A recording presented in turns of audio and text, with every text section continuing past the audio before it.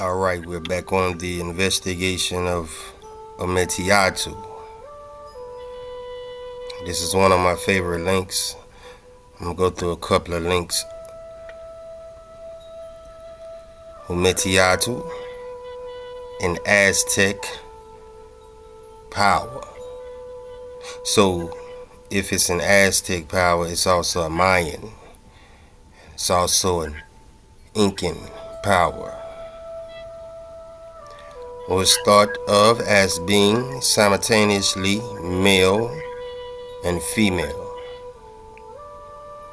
with the names Ometeotl and Hawah. Neither were much represented in Aztec art.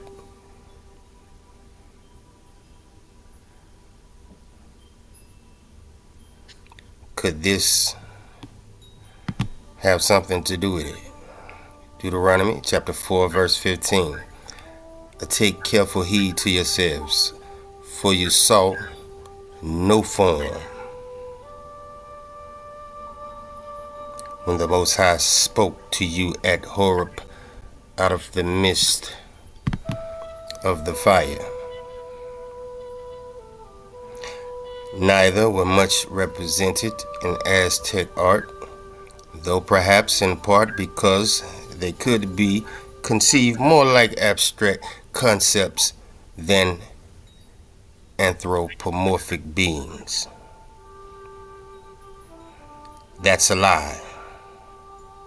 This right here, we're going to skip down a bit. They existed above and beyond all the cares of the world, with no interest in what actually happens. That's also a lie. I'll take a sip of my Moshe coffee. Alright, y'all, get your Moshe coffee. See Demetrius Rouse, copper and zinc, chloride. See yourself the real.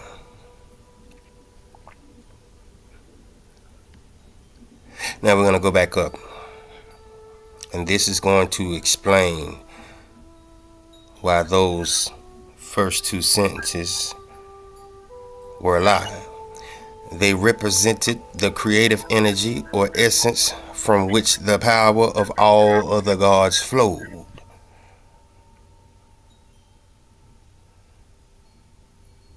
See that? They represented the creative energy or essence from which the power of all other gods flowed.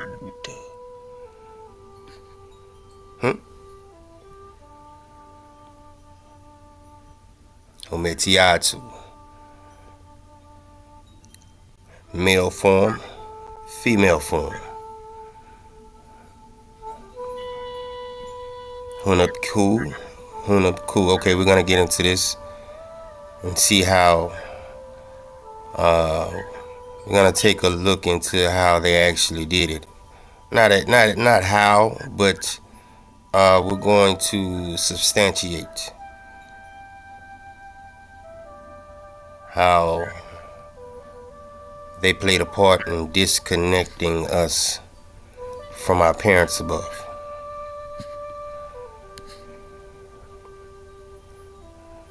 Let's get this right here. Story and origin and simultaneous opposites, male and female. You see, this is the signature of Adam and Eve.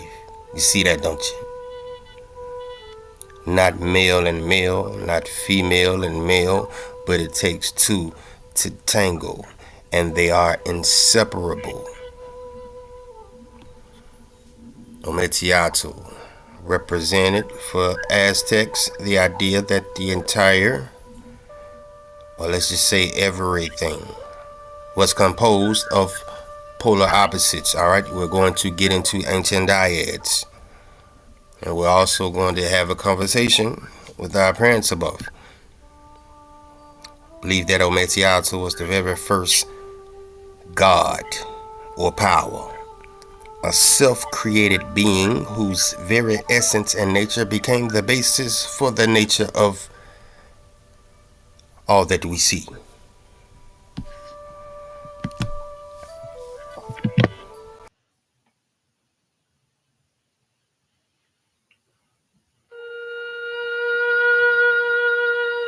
Shalom to the tribe. Ari free my nigga 9 Spiral, who just got out of YouTube jail.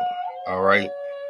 I believe in that earlier piece I said not male and not female and male, but what Nine meant to say was not male and not female and female. Alright? And that's the beauty of pre-recordings. Alright? Hey, look here, man. The 9 is cooking, man. This is Ometeotl part 6. Alright? And we're going to get to understand the nature of our parents above. Alright? We didn't know. We didn't know. Now we do. Let's cook. Alright, let's cook. Let's cook. Let's lay the foundation.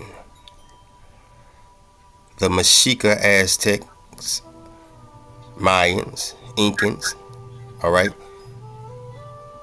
Same people. Different tribe of the 12 tribes of Yasharal, that is, alright? Are well known for worshiping a large family of gods with a little g and goddesses. You see this bullshit? That's bullshit, and they know it. We don't have to goddamn prove this. Common sense can prove this.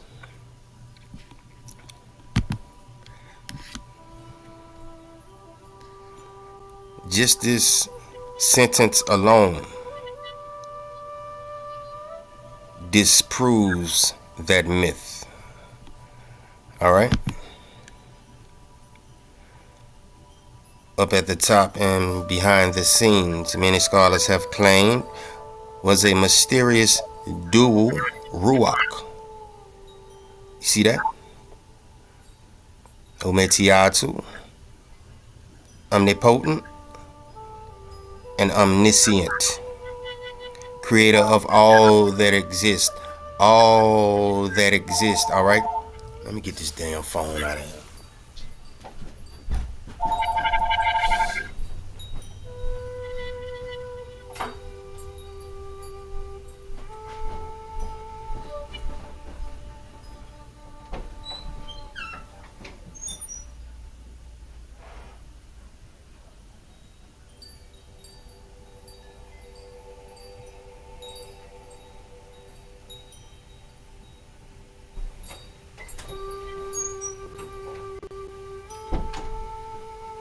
Alright, let's cook. Let's cook. I'm back.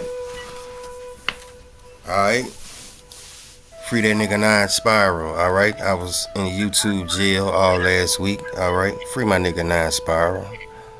9 dot yellow dashi.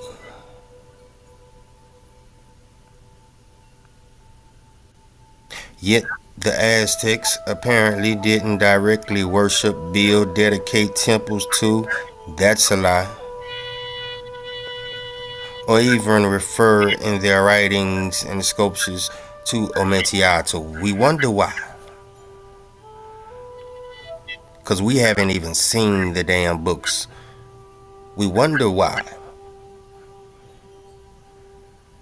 That these nations would descend on one damn continent.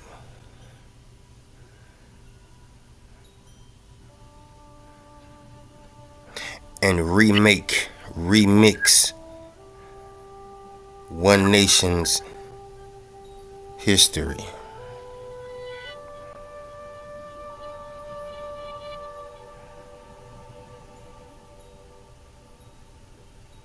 So did Ometeotl really exist? Alright. What else we need out of here? It gets into how they was trying to change. You know what? I got something. Do I need this right here?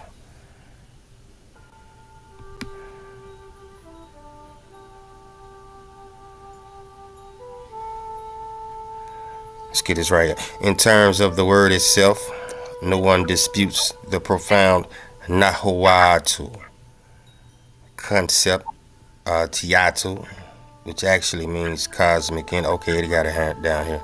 Cosmic energy. All right. God, goddess, life, creator, framer, and shaper, huh? Framer and shaper.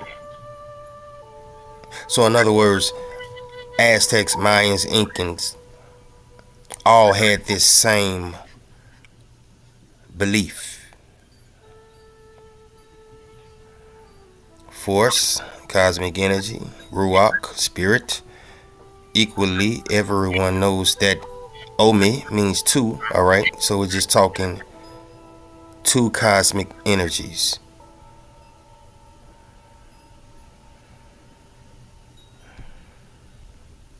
Let's get it right here. Whilst it is true that primary sources do not mention Ometeotl directly, and we wonder why.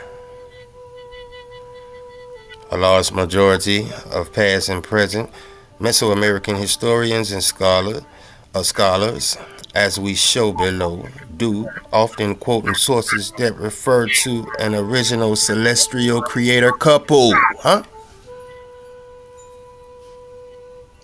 Wow.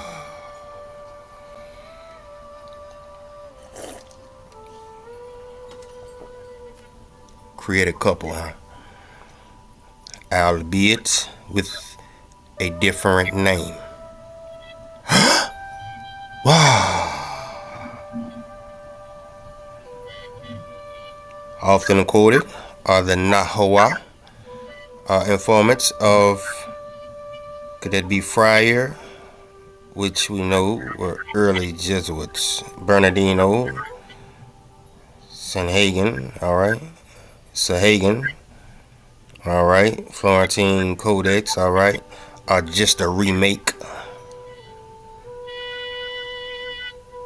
of all our scriptures, huh? Our writings, our whole heritage, a remake. Watch this, watch this. The Florentine Codex of the all-important ritual speeches delivered by Aztec midwives on the birth of newborns and on the cutting of the umbilical cord. Check this out. This is what they said whenever a child was being born in our culture. Precious necklace, precious feather. Wow. All right. It is not evolved. Matter of fact, I got natural coming. All right. I got some cons with me. Natural by law. Con drop. All right. Who else we got? Who else I bring in? Prince David. All right. So I put together a little compilation between Natural by Law, Con Drop, and Prince David. All right. We cooking. Precious necklace, precious feather, precious green stone, precious bracelet, precious turquoise. Thou wert created in the place of duality. In the place of duality. The place above the 9 Shamains. What? Thy mother, thy father. Ometeotl, Ometeotl, the heavenly woman, formed thee, created thee, sent thee. Oh, really? Sent thee. Now keep that in mind, alright? Let's rock, let's rock, let's cook. This is a pre-recording, by the way, alright? Free my nigga 9 Spire. Genesis. Alright, so where can we find Big Mama? Can we find her in the beginning? What y'all think?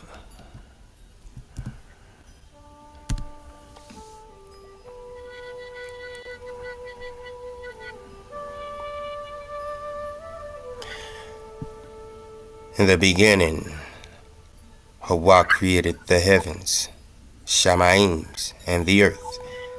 And the earth was without form and void, alright? And darkness was upon the face of the deep. Alright, so we know Big Papa, alright, was there. Abba, right? Who else was there?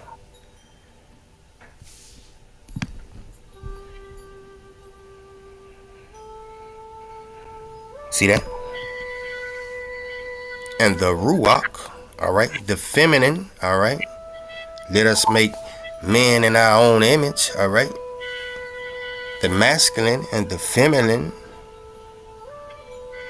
alright. The Ruach, the inward, alright, the unseen,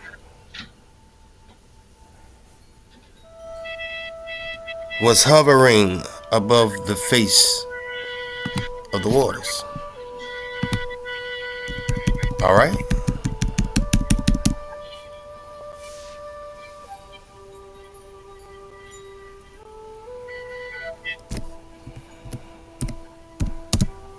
Let's jump in Isaiah. Let's jump in Isaiah, alright? 48.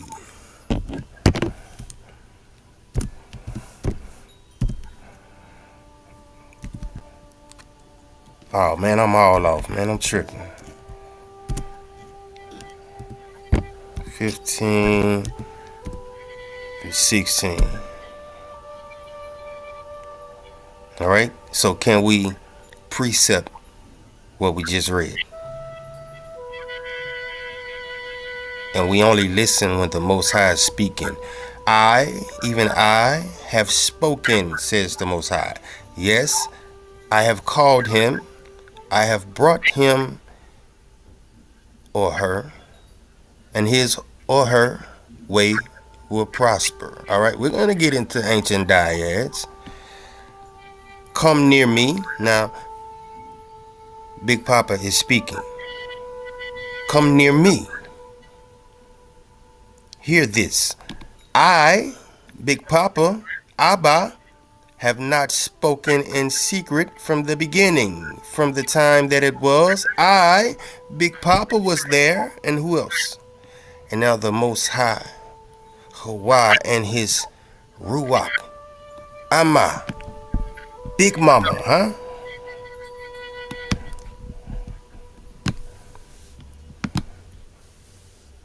Have sent me. Sent thee. So Big Mama did what? She sent Big Papa back to go get her children. The heavenly woman formed thee, created thee, sent thee.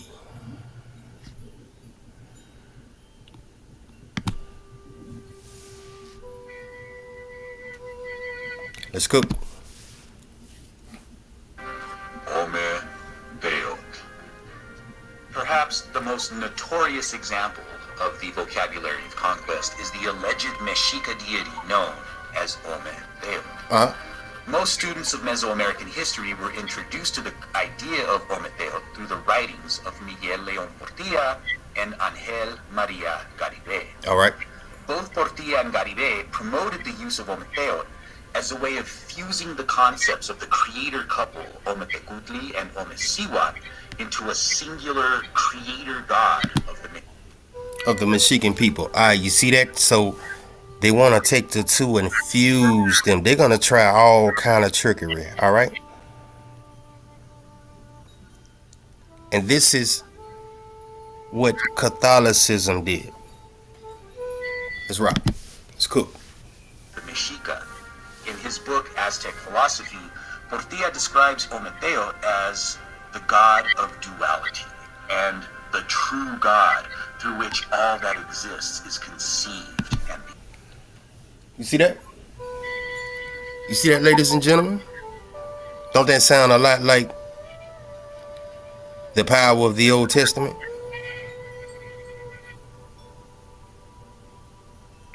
Let's go. However, many Mesoamerican scholars consider León Portilla and Garibay's translations of classical Nahuatl texts unreliable. See that? Especially regarding the elusive Ometeotl.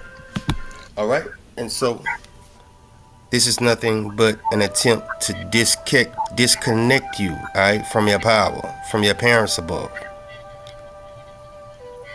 This is the disconnect, all right?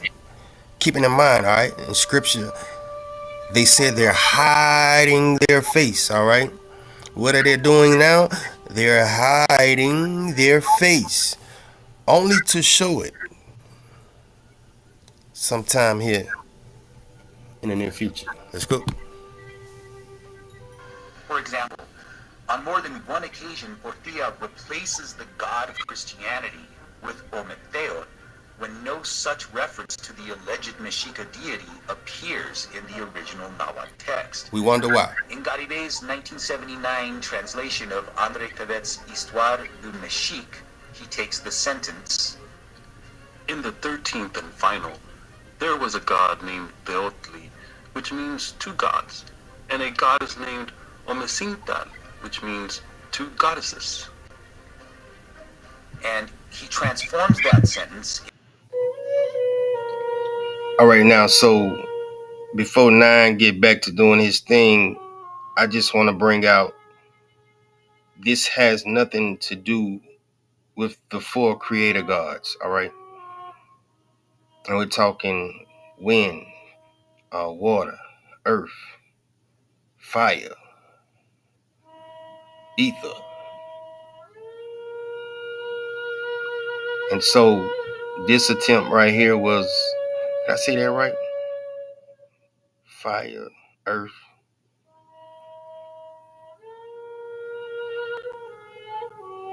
water, ether.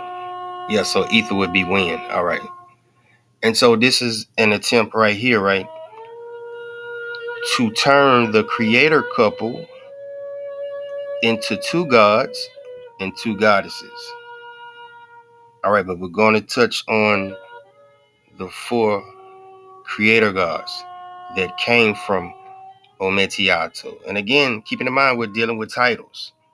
This was their attempt to understand your history, your heritage.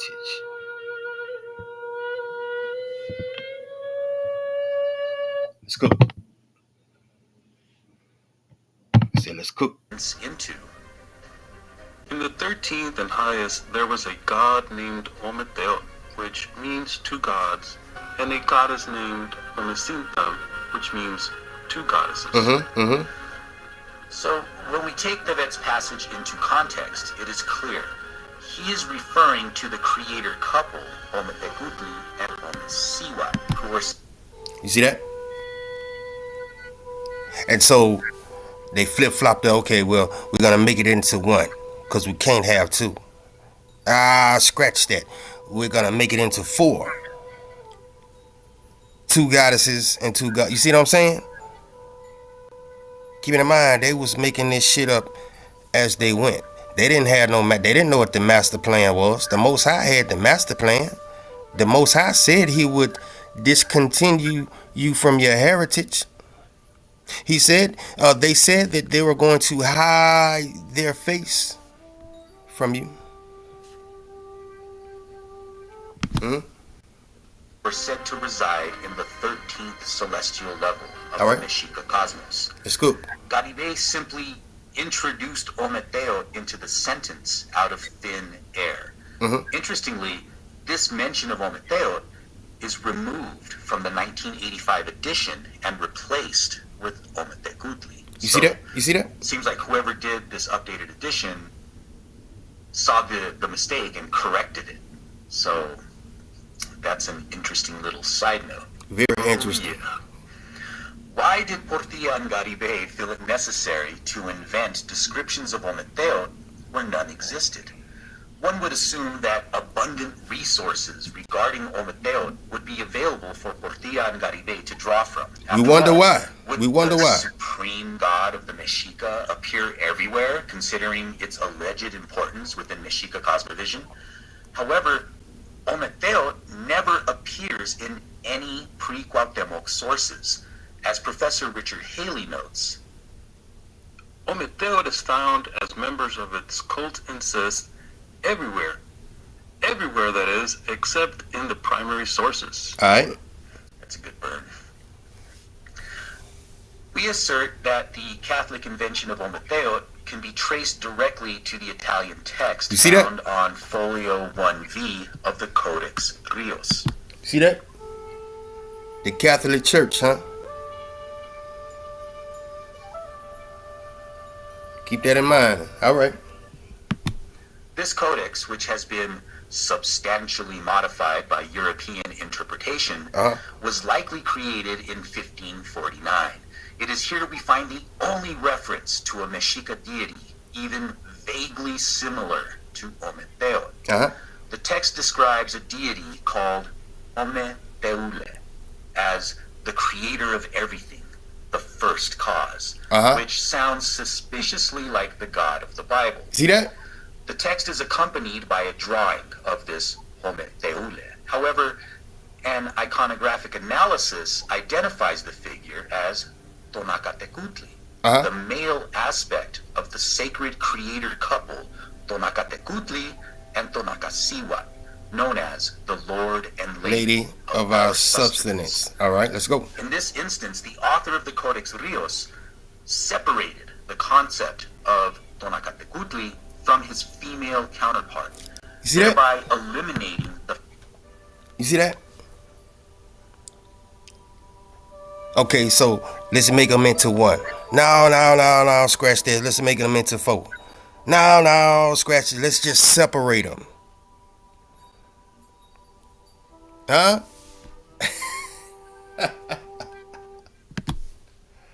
Good. Feminine aspect of the dualistic Mexica cosmovision. The author then renamed Tonacatecutli Ometeotl, which would later become glossed as Ometeotl by Portilla and Garibay, and described this newly minted concept as the creator of everything. What's this? The first cause, called by another name, Ometeotl. Copycats. Which say something like Lord of Three Merits or Lord of Three. Three, huh? What's this? This is an interesting choice, considering that Ome in Nahuatl is the number 2. 2, right? 3. It appears that Ometeotl, or Ometeotl, come on, is yet another Catholic invention designed to introduce the monotheistic God of the Bible, along with the Holy Trinity. Mindset. It appears... All right, Con, you're rocking with the 9 Ometeotl, Part 6, a conversation with Hawah. Let's go. Ometeotl, a dual deity formed of Ometeotl and Ometeotl. Ometeotl was an Aztec creation deity, who fathered 4 of the pantheon's most venerated deities, including Quetzalcoatl.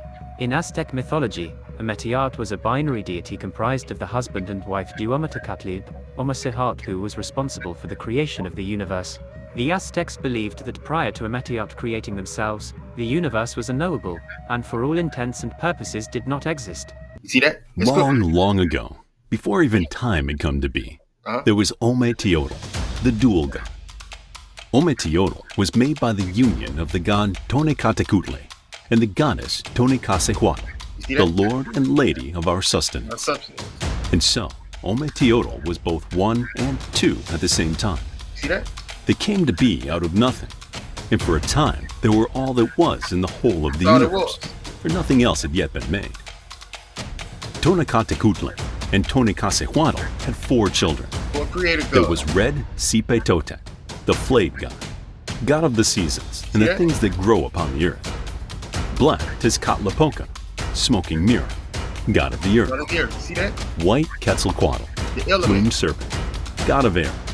And blue Huitzilopochtli, hummingbird of the south, god of war. The god children lived in the 13th heaven with their parents. Their parents? Huh?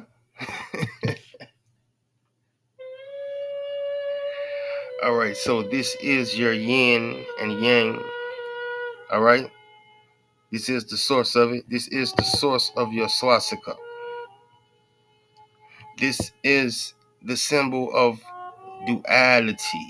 All right? You cannot have one without the other. Show me someone that was born without a mom that didn't give birth. Show me someone that was born of two females. You can't do it.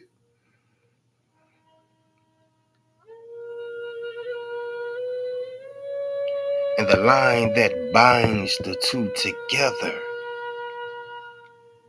that brings the two together, is the law. And we're just talking natural law.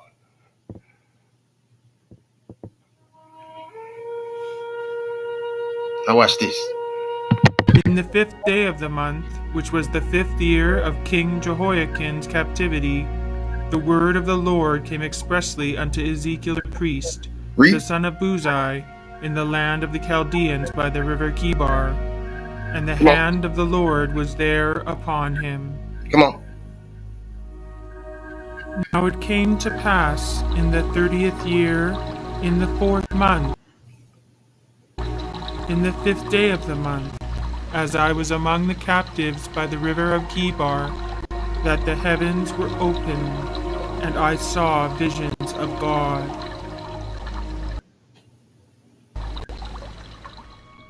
And I looked, and behold, a whirlwind came out of the north, a great cloud, and a fire enfolding itself, and a brightness was about it, and out of the midst thereof, as the color of amber, out of the midst of the fire.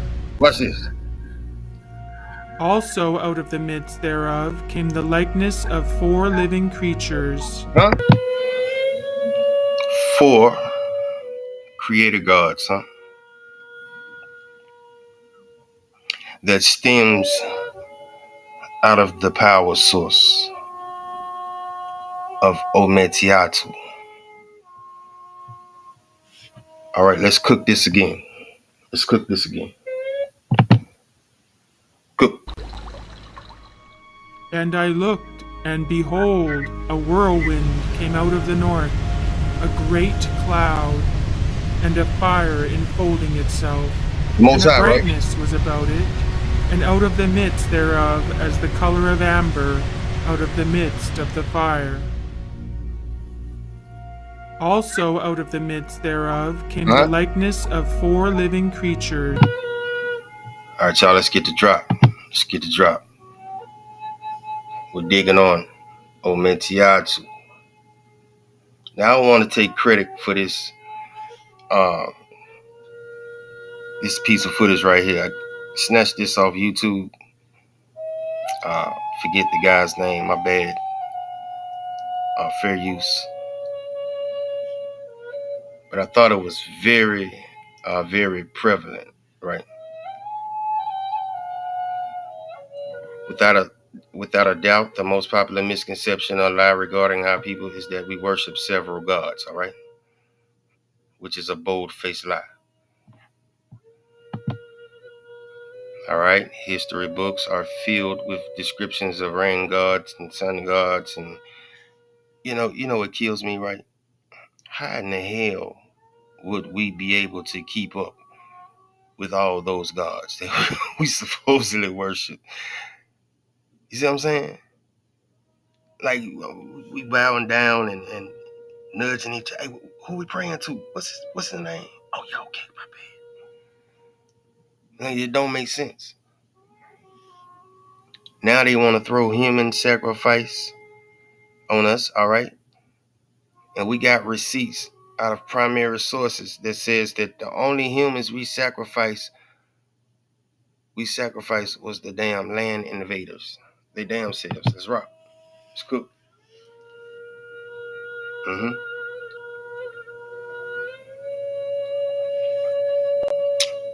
And we're telling your story, right? Because this is a holy people unto the Most High, who they set above all other nations.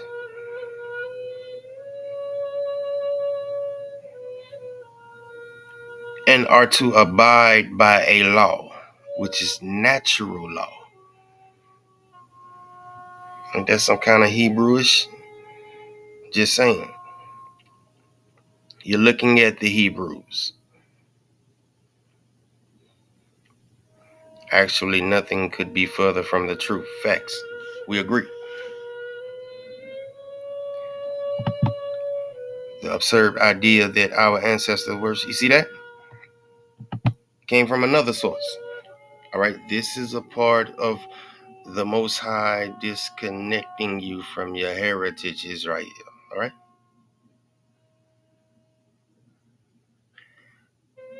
This is one of the methods as to where they would be able to hide their face.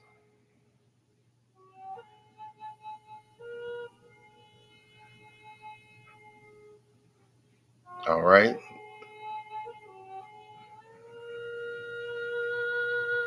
All right, again, this is not my work. I don't want to take credit for it.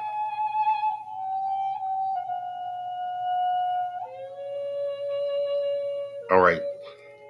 Everything Catholicism, Christianity was borrowed from your ancestors, all right? We're talking Popol Vuh, which is the source of Genesis, right? See that?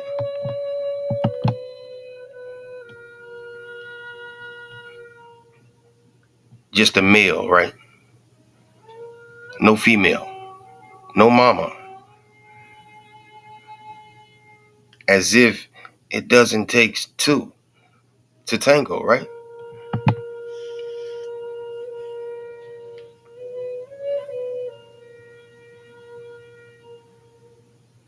Fear, all right? Death. Now, I want you to keep that word in mind, all right? This word here, fear. Keep that in mind. We're going to get into ancient dyads, all right? That's going to be one of the questions that we ask our parents above.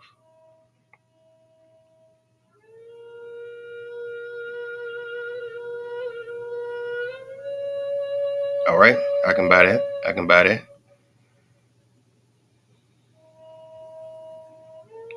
All right, come on.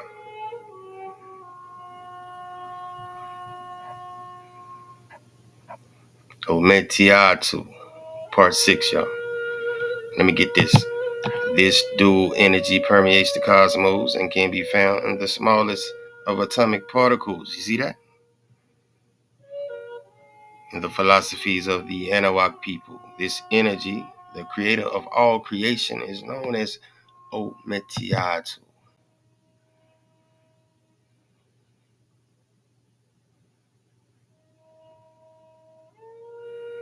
Omet means two. Teotl translate as cosmic energy. So we're just talking two cosmic energies.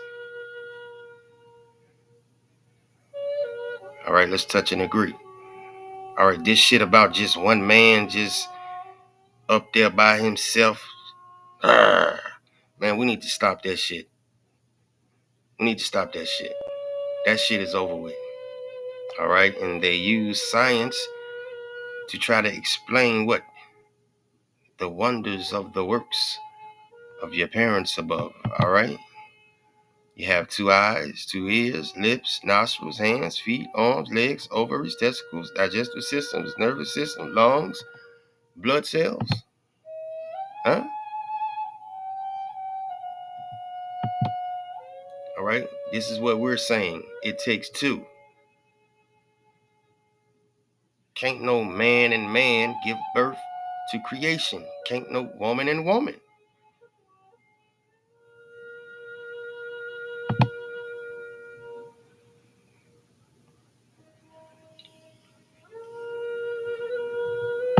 See that? Every time we do this, we're pretty much exercising the name. The manner in which we breathe is dual, in and out.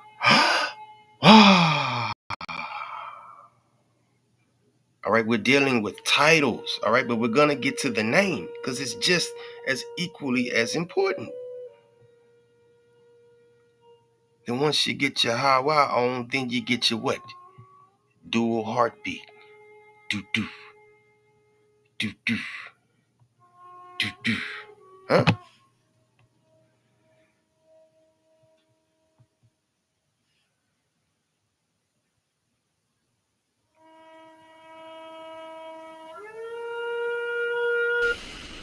It may be explained that the principle of the existence of cosmic breaths is not new, and that it is to be found in the cosmogonies of the Orient. It has, here in particular, been borrowed from a French translation of Hindu texts in which the movement of the sun was said to respond to the influence of universal streams of breath. The author has adapted this theory to existing circumstances, thus permitting the specific respiratory nature of these cosmic breaths to be discovered. This fact is completely demonstrated apart from the obvious parallel of the phases of inspiration and expiration rhythmically governing the lengths of days and nights and the height of the sun, by a comparison with another factor, which is the pause existing between inspiration and expiration.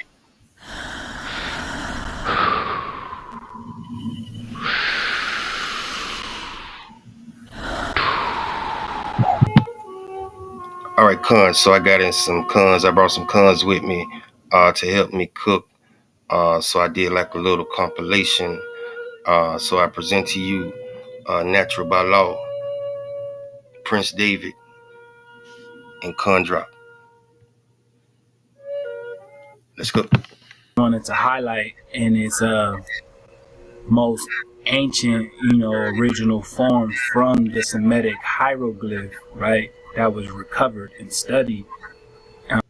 This information that was presented, this Ha lettering, right, or sound, is the actual letter in Paleo Hebrew,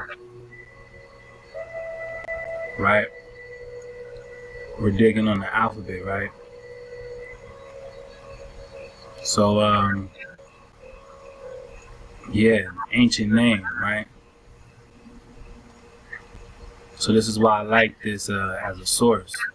So as I was saying, we're digging on Ha, simply put, right, for the breath, right? Just straight up. And as you see, it's telling us that, its definition is meaning is breath simply. So it's simply to breathe, right? And below, we have what would seem as Vav, but it's not. When we're dealing with the paleo, right? When we're dealing with the paleo, right? Like that Paleo-Autochton, right? The paleo, right? The ancient, right? It's Wah. And that Wah sound, right? As you can see by the symbols, is backed by a feather. Now it has many different meanings, right? But, we can take away from simplicity in hieroglyph format and by ancient Hebraic lettering, right? No hijack, right? We don't see no dots, right? We're not dealing with none of that, right? No Yiddish, right? So as we see it, it says Wah, right? And it's saying that it's a feather, okay? So, yeah, fam, we're gonna go ahead and we're gonna dig on this for a bit, and I hope you guys find the information, informative, and much hop to the tribe. When we put this together, right, we have Ha, Wah, alright? The breath and the feather. For Hukmah, which is the worker of all things, taught me. For in her is an understanding Ruach, Kadush, Akkad only, manifold, subtle, lively, clear, undefiled, plain, not subject to hurt, loving the thing that is good quick, which cannot be letted, ready to do good, kind to man, steadfast, sure, free from care, having all power, overseeing all things, and going through all understanding, pure and most subtle spirits. For wisdom, Hawah, is more moving than any motion. She passes and goeth through all things by reason of her pureness. For she is the breath, the neshama of the power of Yahuwah, and a pure influence flowing from the esteem of the Almighty. Framer, shaper. So they just say God, right? In Christianity, they just say God, or in Islam, they just say Allah. You think about, one man, by himself doing things by himself, right? But yet you have a house and you try to, your house is a manifestation of the house that's above you, right? What house is above you? With just one lonely man by himself walking to and fro. Your mama is always there. Mama is always there, man. When you talk framer and shaper, what they call, let's get it from here.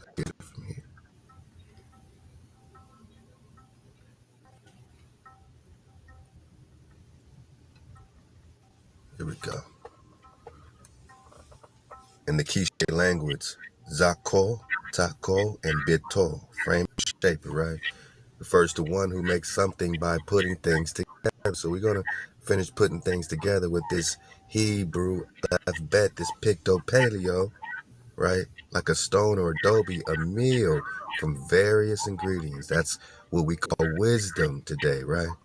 You got the wisdom to put the meal together, to figure it out, to fortify the kingdom. Solomon is praying for the ability to fortify the kingdom, to put the meal, to put the ingredients together to form a meal, to form a strong kingdom. Ha is your breath, your revelation.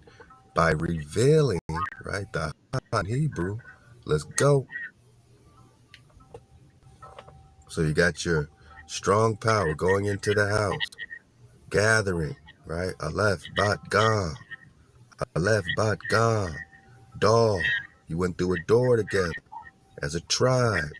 Then you gotta look, right? Somebody gave you a look, right? You got a breath. A revelation. That's mama. Wah is the masculine, like they say, secure, a hook or a tent peg. What do you do with a tent peg? You have to pound it into the soil, into the earth. We're talking about the earth. We're talking about, mother of the green earth, right? So your framer, one who makes something by putting things together, right? Wisdom from various ingredients. Your shaper refers to one who makes something by modeling. Pottery from clay, right? I formed you, right? I shaped you. You're shaped in the vibration shaped, right? Or a sculpture from carved stone, thus giving shape to an otherwise amorphous substance. The framer and shaper are the most frequently mentioned gods involved in the creation of the world and its inhabitants. Man, I read the Popova, the Maya Quiche root, the root document, my noggin. So the framer and the shaper are the most frequently mentioned powers involved in the creation of the world and its inhabitants. Their names imply the creation involved giving frame and shape to matter that already existed rather than conjuring something out of nothing. So you're talking about the energy that already is, right? This pair of powers was so important that soon after the Spanish conquest, Father Domenico de Vico used their Quiche names to refer to the God of the Old Testament. body bag for the illusion.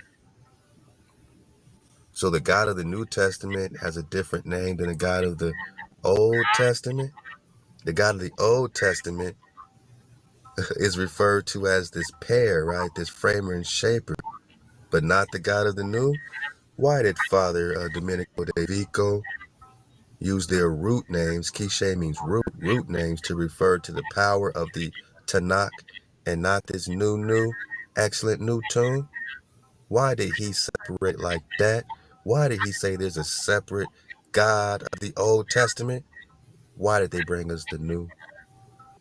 Oh, I mean, it's body bag for the illusion. Because we're not talking about the serpent, my nog. We're talking about the dragon, which is the spirit. But let's go, because we're just telling our story, man. Let's go. So we went through this, strong power. Say it with me. Aleph or El, Bat, Gam, Dal, Ha, Wa, Zan, right? By the time you got to your Zan, your food, my naga, by the time you got to your food, by the time things were cut off, you already had your Hawah, and it's right there in your story. We're telling your story. So when we get our Hawah, we're not making things out of thin blue air. It's right there in the 5th and the 6th letter before you got your Zion, Zion and Zan, Hawah. Then you get your Zan, your revelation, your secure revelation, your breath of security, my nod. Then you can take that knowledge of knowing Picto-Paleo-Hebrew, Hawah, 5th and 6th letter, and say, oh, that's where they're getting their Yahweh. Hawah is the earlier form of Heya, was, or to exist, the one who is existing. Then you take that and you say, oh, so every time they're saying Lord in the Bible, it's going back to a primitive root word, Hawah, what they say Heya, which we just got. That Hawah, it's earlier than Heya. Got it. And now they're putting their Yah, which we just talked about the Yahs and the Yods, and that you got to choose your Yah, because the Yah ain't the Yod or the Yud. Let's go. To be, to become, to come to pass, to exist. Got it, to become. And it's structured within, you know what I'm saying, all the script, anything that is or anything that is established, you don't have to add a Yah in front of establishment. By the time, you know what I'm saying, Moshe said, what should I call you? What should I tell the tribe to call you? Exodus 3, Hawah says, I am. Tell them what? That I am has sent you. Not Yah, I am. Just simply I am. Why can't we keep it simple? Because simple is the clearest path. That simple I am is existence, is the primitive root verb. What they call Heya, which is, the latter form, as we know. Hawah, Hawah, Hawah. Man, Hawah. And, I dropped this link, so y'all got it. I had to find it again. I had to PDF it myself because they took it off the internet. They took it off the net, man. Let's get it from here, man. Hawah, God, creator, is the key to a host of linguistic forms, while El, a common Shemitic word for God, is well remembered in the Bible. Hawah, the ancient name for the creator, is not. The reason is simple. When the Israelites were given Yahweh, right? So now they're throwing a Yahweh, but were they ever given Yahweh? He just said, it is easily identified form of Hebrew verb. It is the most ancient name. So what name were they given? Yahweh. See, you got to dodge the hijack because they want to give you a new name. Now, who needs a new name, Anagi? Moses don't get it. No one else has a new name. Why would they have to call Hawah a new name? They learn to forget the old Hawah. So is that a good thing that they get a new name and forget the old Hawah? And Hawah is everywhere. Hawah is everywhere. Wah, Hawaii, Hawah is everywhere, Managi. Everywhere, in your indigenous history. All right, y'all, we're back. This is a conversation with Hawah, our mother and father above. And so we have our parents here today, Tawada, for sitting down and talking with us. Now, I have some general questions, nothing too extravagant, and I'm talking to the audience. This is just an attempt for us to understand the nature of our parents above. And so I'm coming out of a book called A Conversation with God by Neil Donald Welsh. Shall we? Okay, parents above. First question. What are the methods of communication? Let's say, what would be some of the ways that you would communicate? And perhaps to who? I talk to everyone. All the time. The question is not to whom do I talk, but who listens. First, let's exchange the word talk with the word communicate. It's a much better word, a much fuller, more accurate one. Okay. When we try to speak to each other, me to you, you to me, we are immediately constricted by the unbelievable limitation of words. For this reason, I do not communicate by words alone. In fact, rarely do I do so. The most common form of communication is through feeling. Feeling is the language of the soul. If you want to know what's true for you about something, look to how you're feeling about it. Feelings are sometimes difficult to discover, and often even more difficult to acknowledge. Yet hidden in your deepest feelings is your highest truth. The trick is to get to those feelings. I will show you how. Again, if you wish. I also communicate with thought. Thought and feelings are not the same, although they can occur at the same time. In communicating with thought, I often use images and pictures.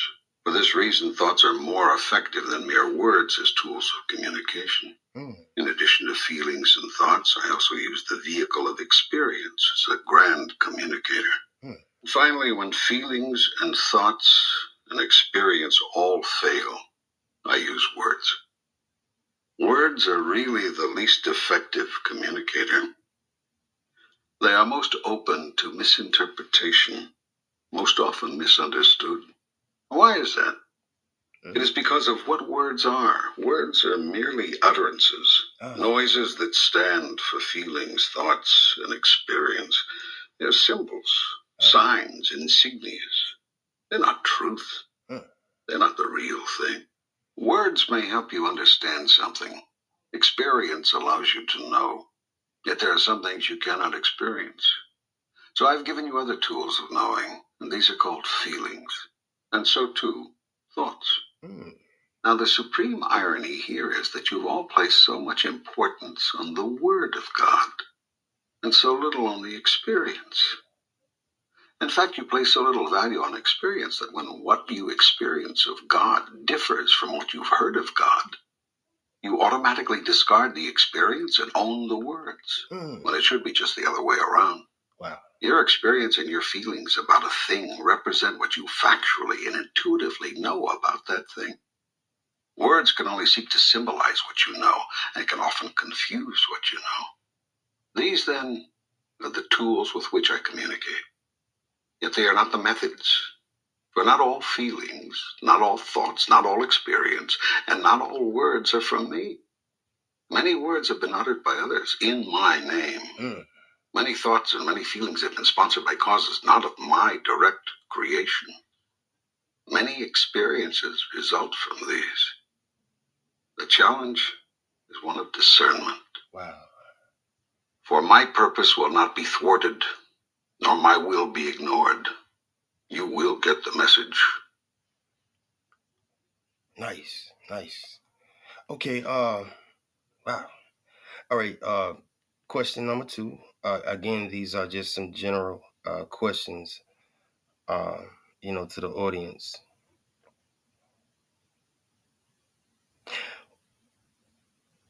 Now, we know that in Scripture, you guys are hiding your face from us, right? And we know that you're going to show it again in the near future.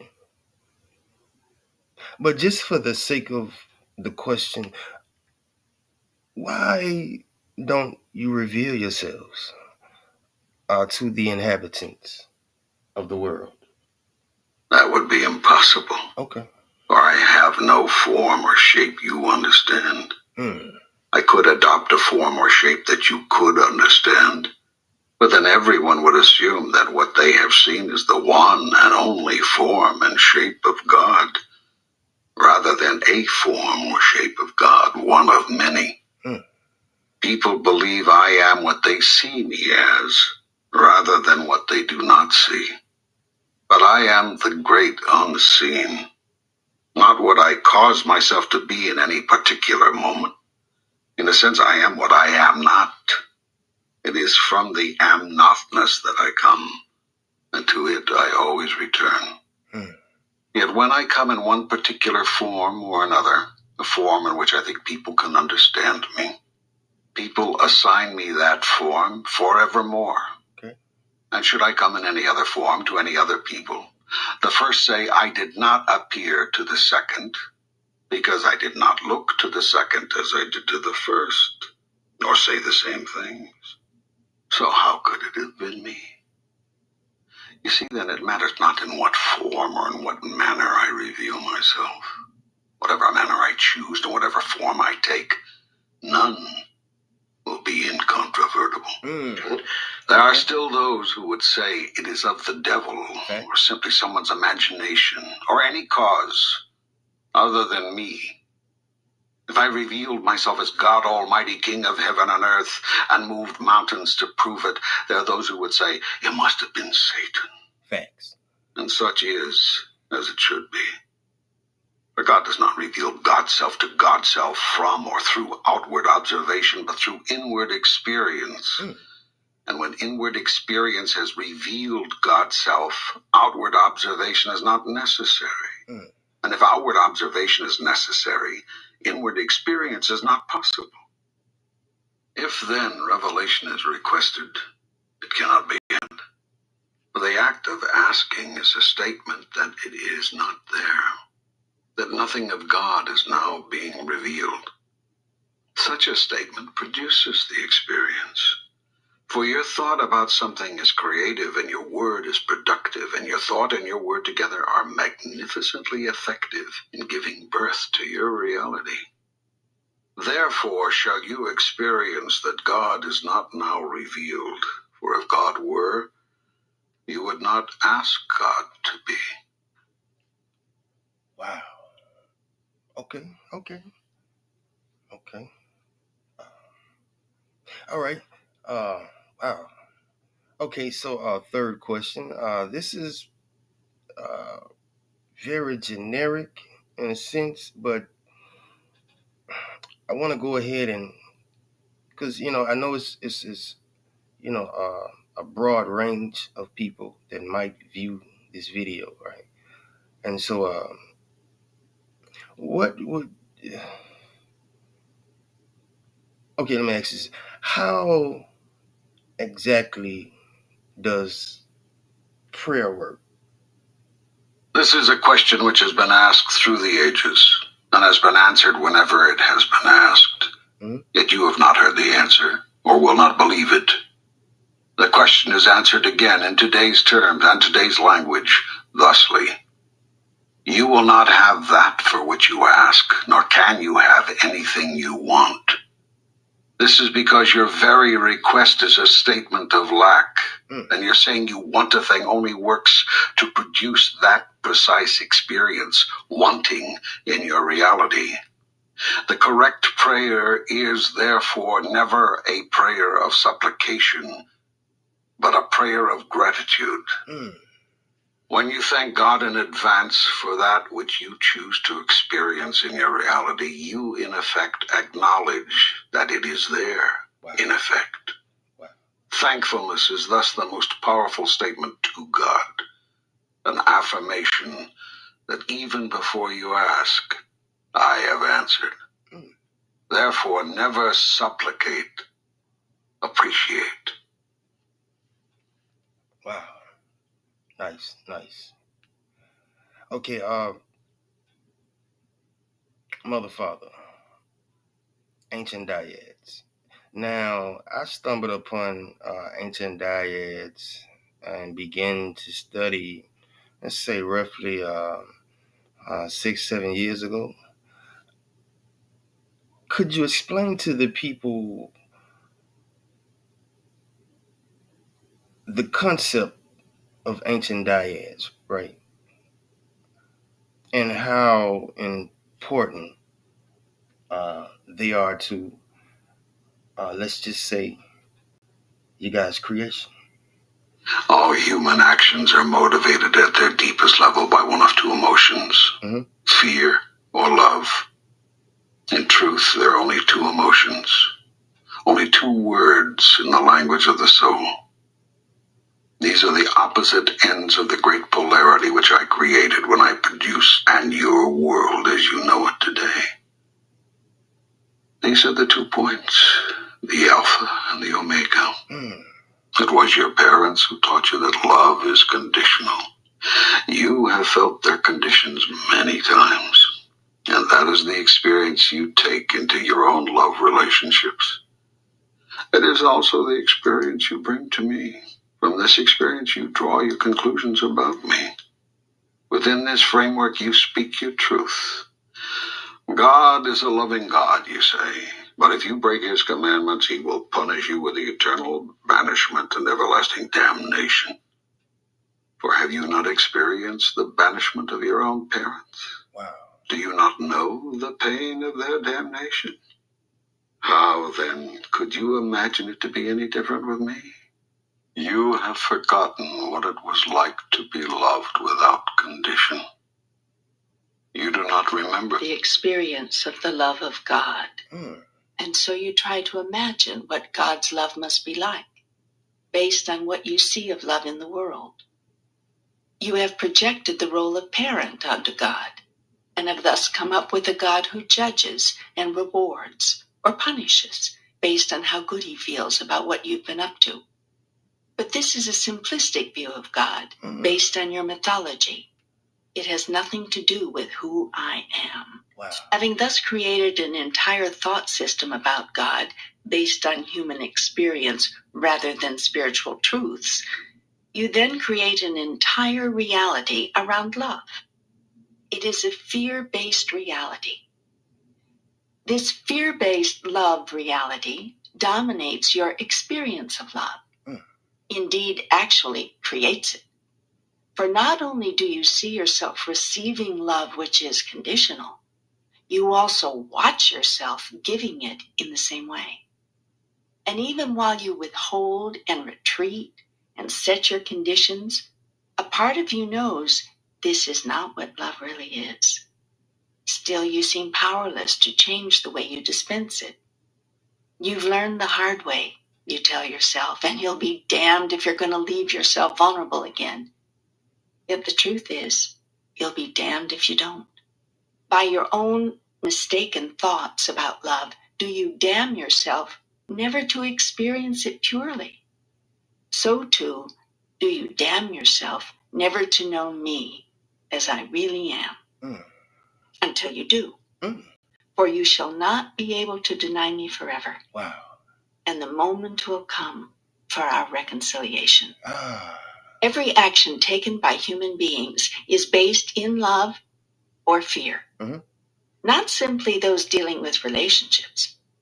Decisions affecting business, industry, politics, religion, the education of your young, the social agenda of your nations, the economic goals of your society, choices involving war, peace, attack, defense, aggression, submission, determinations to covet or give away, to save or to share, to unite or to divide. Every single free choice you ever undertake arises out of one of the only two possible thoughts there are: a thought of love or a thought of fear. Wow. Fear is the energy which contracts, closes down, draws in, runs, hides, hoards, harms. Love is the energy which expands, opens up, sends out, stays, reveals, shares, heals. Fear wraps our bodies in clothing. Love allows us to stand naked. Fear clings to and clutches all that we have. Love gives all that we have away. Fear holds close. Love holds dear. Fear grasps. Love lets go. Fear rankles. Love soothes. Fear attacks. Love amends. Wow.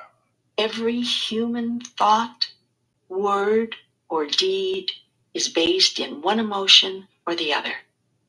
You have no choice about this, because there is nothing else from which to choose. But you have free choice about which of these to select. Yet I teach you this. When you choose the action love sponsors, then you will do more than survive. Wow. Then you will do more than win. Wow. Then you will do more than succeed. Then will you experience the full glory of who you really are and who you can be.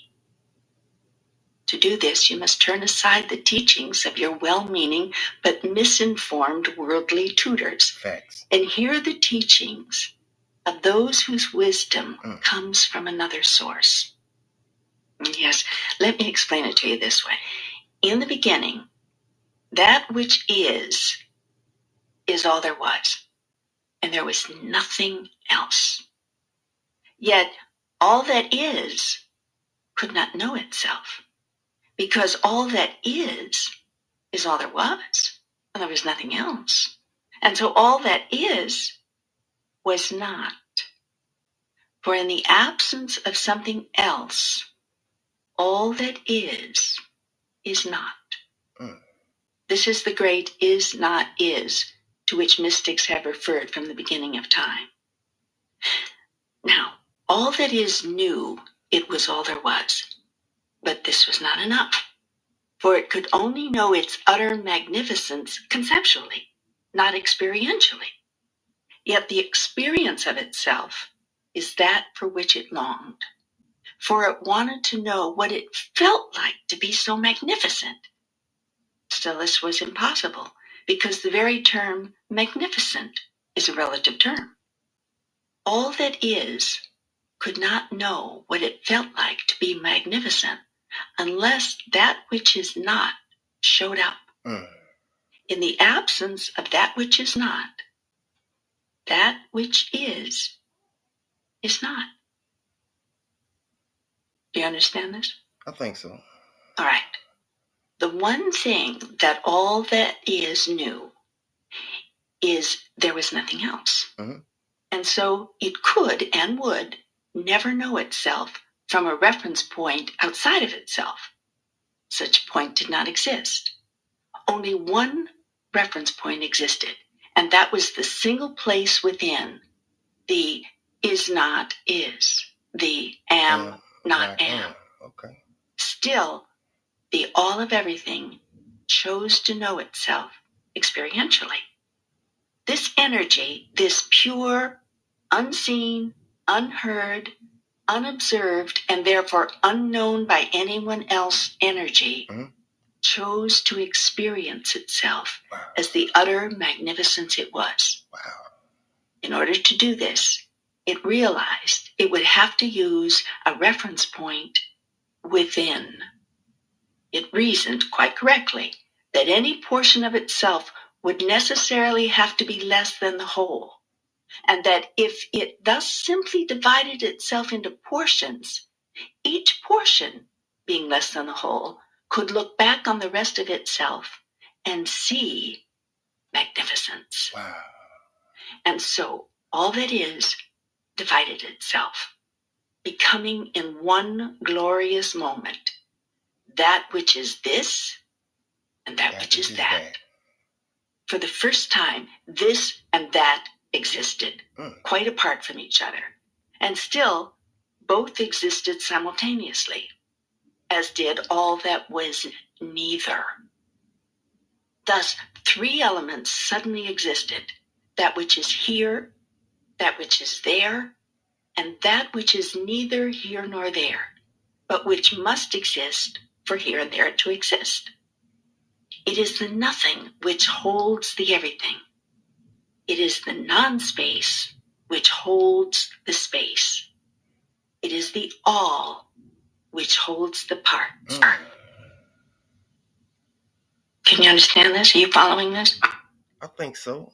You've made it quite simplistic. Can we carry on? I'm going to go further. Okay.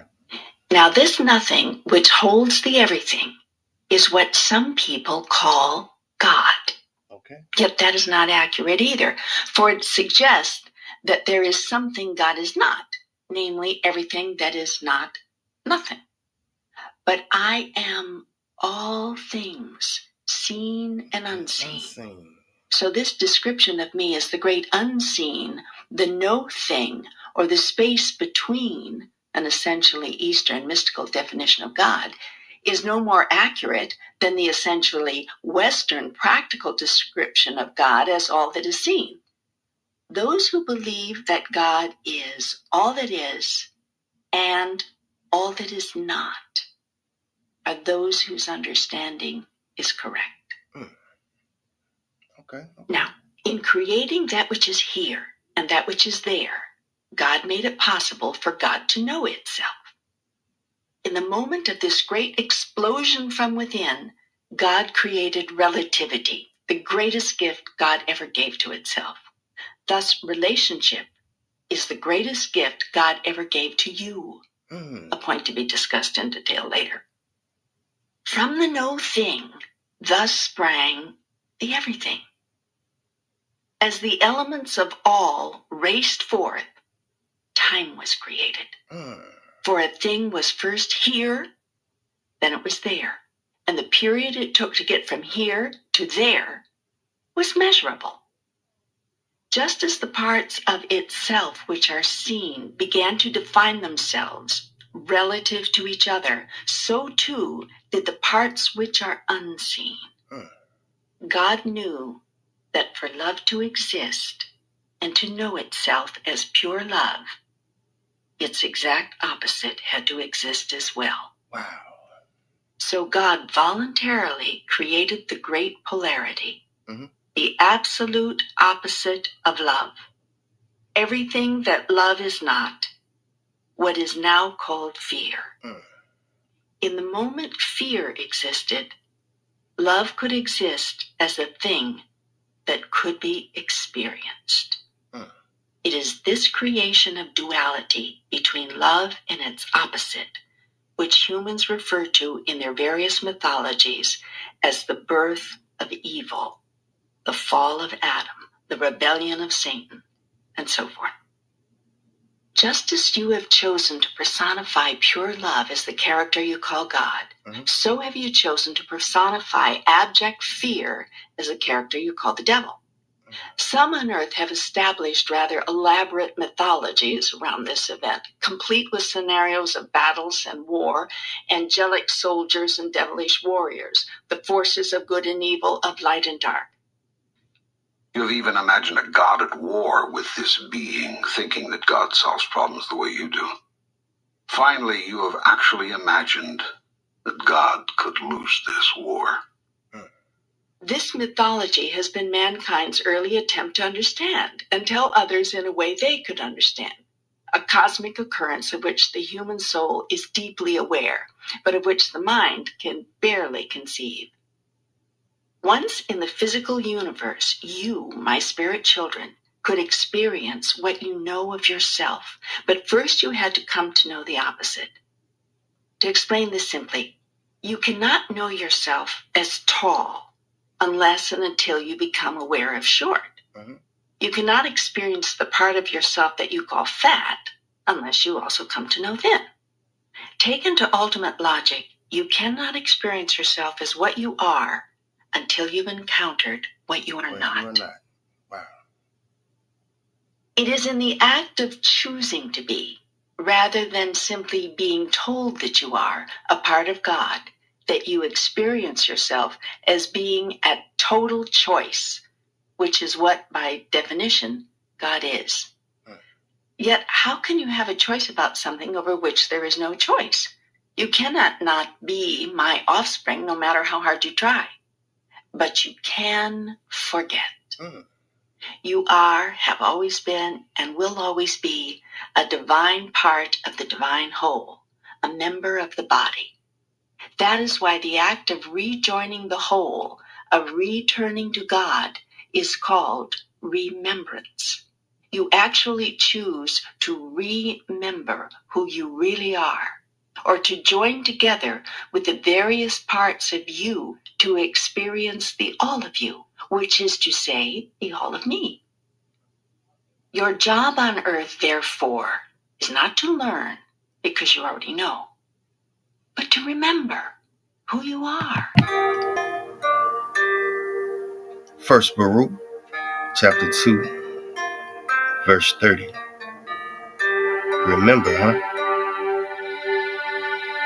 For I knew that they would not hear us, right? Your parents above. Because it is a stiff-necked people. But in the land of their captivities, they shall remember themselves. Huh?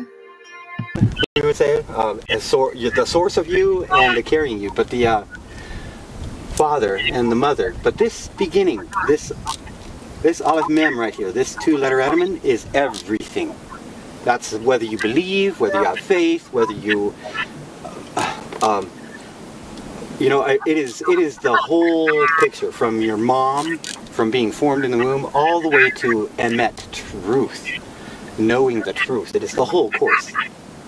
Aleph Mem is the two-letter Edaman of the entire construct of all the words that are most important. But we get our mom from this one little letter. It's a double M. When you see an M that has the little dagesh forte in it, it double speaks an M. You get a MM here, not just Aleph Mem, but Aleph Mem.